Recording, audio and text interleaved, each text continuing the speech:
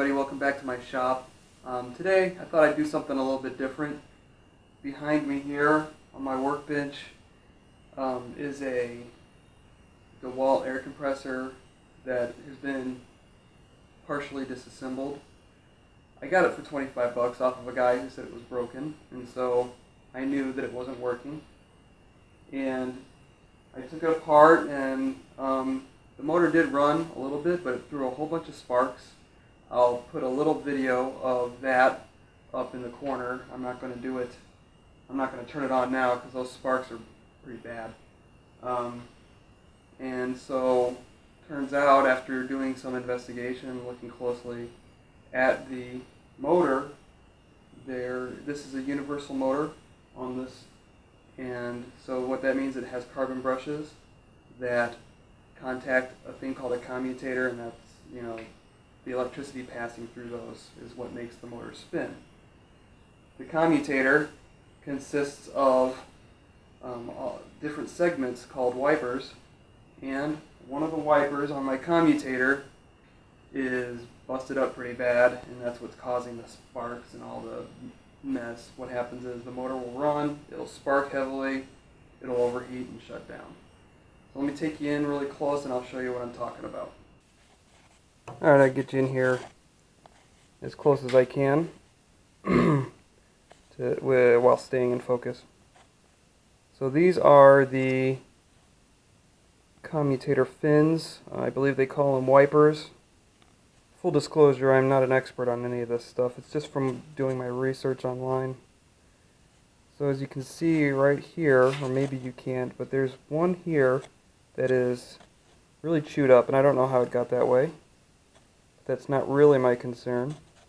What I'm going to attempt to do is repair this and then repolish the commutator and hopefully get this thing back into good working order.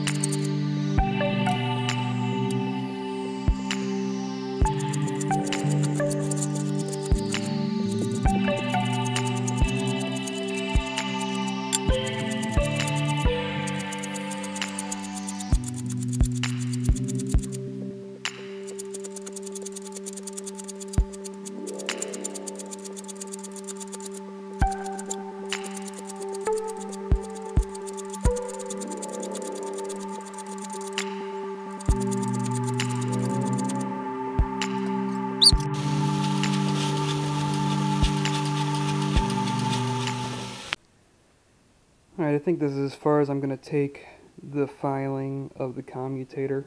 I'm not 100% sure if this is even going to work, so I epoxied this piece in.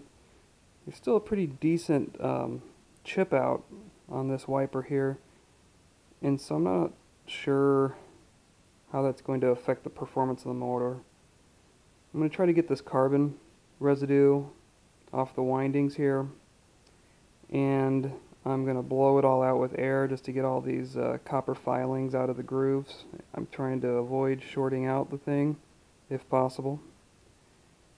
And then I'm going to put it back together and see how she runs.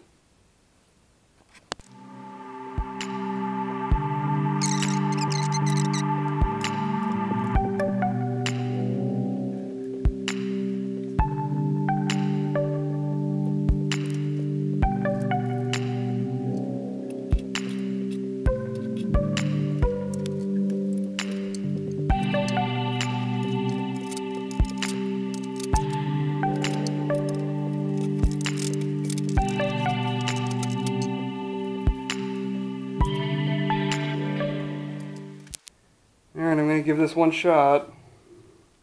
Cross my fingers. Hope I don't blow anything up.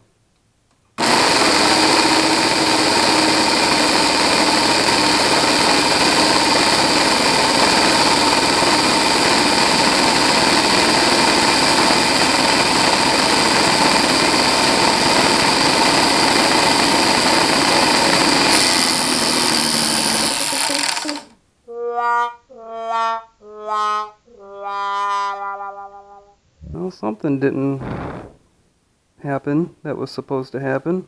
I gotta wait for it to cool down now before I can do anything. Well, it looks like it popped back out again, so that repair was a failure.